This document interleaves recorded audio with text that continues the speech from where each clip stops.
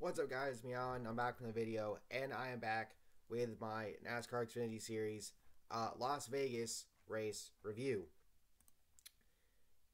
So, with that said, as I had a momentary pause, please make sure to drop a like on the video, subscribe to the channel, turn on post notifications so you don't miss out on future uploads. And let's go ahead and let's jump into this. Also, use code ANJJ for free shipping orders of $20 or more at Circuit Diecast.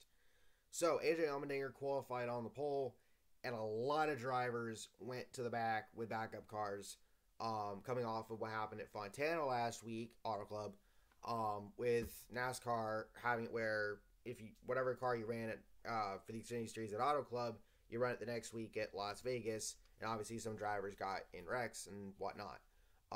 So those drivers being Sheldon Creed, who qualified 8th, Bailey Curry, who qualified 27th, Landon Castle 5th, Brandon Jones 21st, Austin Hill 15th, Kaz Gralla 23rd, Jade Buford 14th, JJ Elliott 30th, Brandon Brown 18th, and Stephen Parsons 29th. Matt Mills with an engine change, Ryan Vargas with a transmission change, Ryan Ellis with an engine change, Jeff Burton with adjustments, Mason Mazzy with adjustments, and Ty Gibbs with adjustments also would start at the back. Sheldon Creed would with issues on pit road prior to the race. And then the race gets going, and on lap 4, caution comes out for Ryan Sieg. Ty Gibbs made slight contact with him, and Sieg got in the wall. Brandon Poole's engine also expired, and Sieg was not happy. Of course, redundancy here. He pitted too soon and got a penalty for too many men over the wall, so it kind of really didn't matter because he was already a couple laps down anyway. But we get going again, and then we get another caution for debris a few laps after the restart. Pardon my momentary pause again. And then we got rain, so NASCAR had to throw out the red flag. And that apparently became snow in Las Vegas. I'm not making that up. But it would take some time. The race would get going again, obviously.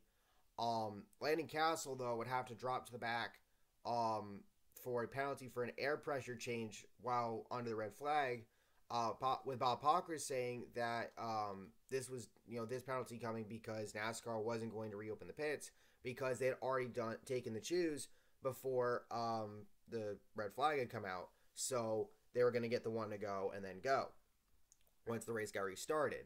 So he had to drop to the back. Ryan Sieg got the black flag for not maintaining speed a few laps after we got the race back up and going. And then the caution comes out as Sieg slowed up and tried to get into Ty Gibbs. Now, arguably, might have already been something wrong with the car, so that might have been part of the problem. But he probably saw Sieg in his rear, or Gibbs in his rear view, and he's like, all right, here we go. Fuck it. And so he tried to pin Gibbs up by the wall. It kind of failed because he barely made any contact, and Sieg ended up being the one spinning out. But he also caused Brett Moffitt and Sheldon Creed to hit the wall trying to get around him, and Sieg's day was done. He would get called to the NASCAR trailer, him and his team, that is, and we haven't heard anything regarding that as of this upload. And Noah Gragson would take the Stage 1 victory. Sam Mayer 2nd, Josh Berry 3rd, Ty Gibbs 4th, Ryan Truex 5th, AJ Allmendinger 6th, Austin Hill 7th, Brandon Jones 8th, Daniel Hemrick 9th, and John Hunter Nemechek in 10th. CJ McLaughlin having some issues on pit road during this caution. Anthony Alfredo had an uncontrolled tire penalty. Kyle Sieg had a speeding penalty, and Joey Gase an uncontrolled tire penalty as well. Reports of light sprinkles in turn 1, but the race would get going. Sheldon Creed would stay out under the caution. Brandon Brown was reportedly dealing with a left rear tire rub, and Creed also made a little bit of contact with Noah Gragson and almost turned him early in the stage. Myatt Snyder would hit pit road at one point, and then Jesse Wuji would bring out the next caution. He spins but gathers it back up, no damage. Matt Mills gets a speeding penalty under this caution. And then we get the restart going again. Austin Hill leaves Sam Mayer out to dry on the restart, allowing Noah Gragson to take the lead. Brandon Brown still dealing with a tire rub. And then we get another caution, this time for a spin from the 92 of Kyle Weatherman, hitting the inside wall. He's got pissed at Joe Graf Jr. who thought and thinking that Joe got into him. So that happened, and then the race gets going again, and then we got another caution, this time for Matt Mills taking a big hit to the inside wall. And what happened here, apparently, was Mason Massey had gotten to the wall on the backstretch, and as he did, Joe Graf Jr.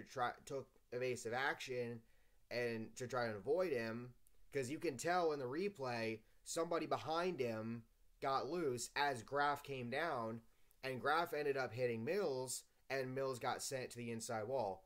And Mason Massey would also spin. Graf got his car straightened up. Unfortunately, whether something broke or whatever, he ended up several laps down. Obviously, people pointed out on social media that this is the same car that Cole Custer won in last week, and Graf himself was running in like the top 25 or so. But it's like, so I've seen some people rightfully point out, Cole Custer is a Cup Series guy. Joe Graf Jr. is an Xfinity Series guy. Custer's had over 200 starts. Graf's had, 70 or so? I do not understand the hate for Joe, and it pisses me off to see it. And what's even worse is people, they won't just go after him. They'll go after his own fan base because, yeah, he follows a lot of his fan base on Twitter. So fucking what?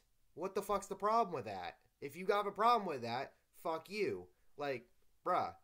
I've gotten to meet the guy. I met him at Loudon. Him and his buddy Nathan were the reason why me and my friend Jonathan were able to be in the garage during the Xfinity race at Loudon last year.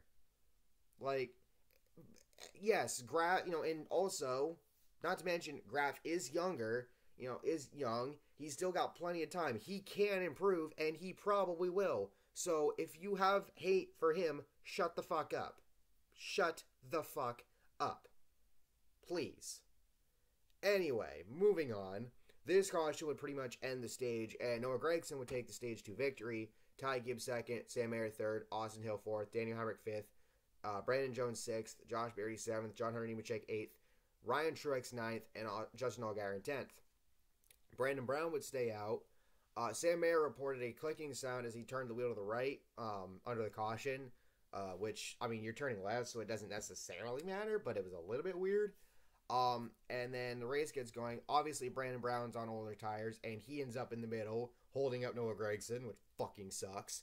And then Brandon would suffer a flat left rear, and he would end up making it to pit road. Later on, debris on the front of Justin Allgaier's car. He was able to get behind Alex Labbe before lapping him and get that debris off. Jesse Iwuji reportedly having a bunch of issues, twice having a loose wheel, and then having to pit again for a crew member of the wall too soon on the second time he had a loose wheel. As I said, Allgaier able to get the grill clean. Noah Gragson reported that his right front tire might be cording and that the car is freeing up. So he ended up pitting early, about a lap or two ahead of everybody else. Kyle Weatherman gets a black flag for failing to meet minimum speed. His team get a chance to fix it. Gregson's team told him after he pitted that his tires were not corded, and he reported back that he felt like something, felt broke, one way or the other. Then we get green flag pit stops to start. Sheldon Creed gets a speeding penalty. Jeb Burton gets an uncontrolled tire penalty. Josh Berry would miss pit road after getting hit in the back by the 45. Luckily, he was able to save it. J.J. Yowie got a speeding penalty. Alex Labbe got a speeding penalty. Jay Buford got a speeding penalty.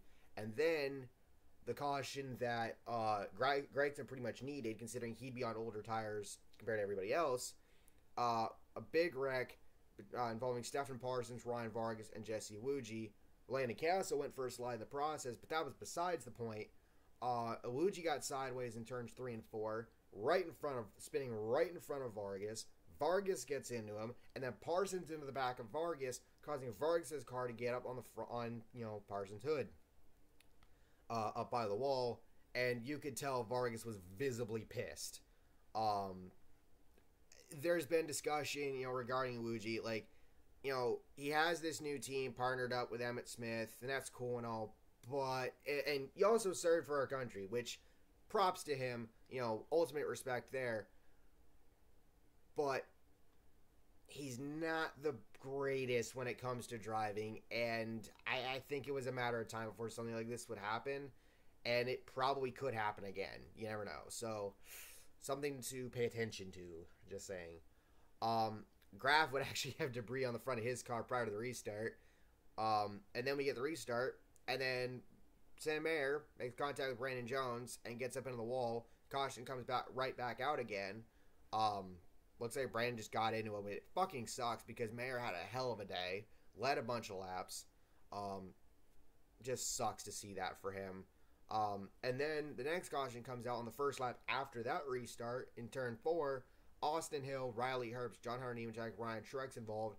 Truex gets into Hill off turn 4. Hill slams into the wall. Herbst gets by the spinning Truex without hitting him, but then gets hit and turned, later down the racetrack by AJ Allmendinger. Nemechek spins and goes down pit road. Somehow doesn't hit anything. It manages to get it corrected. And Ryan Ellis was also listed as being involved. Didn't see how there. Truex and Hill done for the day. We get going with 5 to go. Ty Gibbs able to hold off Noah Gragson and lead the rest of the way. Thought he might have jumped on the restart. He did not, in reference to Gibbs. And Gibbs would score the victory as the caution would come out on the last lap for a wreck involving Bailey Curry and CJ McLaughlin coming to the white flag. Gibbs had already taken the white flag, so race is over. And Gibbs gets his first win of 2022. He's now locked into the playoffs. So, yeah, quite the eventful race, to say the least. Wanted Noah to win in his hometown, but I'll be honest with you, though, Noah's having a far better start to a season this year than he did last year. Remember, last year, for a large part of the regular season, it was just bad luck on top of bad luck. This year so far, he had a third at Daytona, I believe, and then back-to-back second-place finishes. He's going to get a win pretty soon, I feel like. And we're going to Phoenix, a track where he's pretty good at. So, yeah, I think that first win of the season is going to come sooner rather than later, if I'm being honest. But congrats to Ty Gibbs. Obviously, Ryan Sieg's probably not happy about that, with Gibbs winning. But it is what it is. And Sieg, I'm going to be interested to see what happens with him because, yeah, that was a dumbass move to make, but just saying. But anyway, hope you all enjoyed. Let me know your thoughts down below. Make sure to like, subscribe, turn on post notifications so you don't miss out on future uploads, and I'll catch y'all next time. Peace.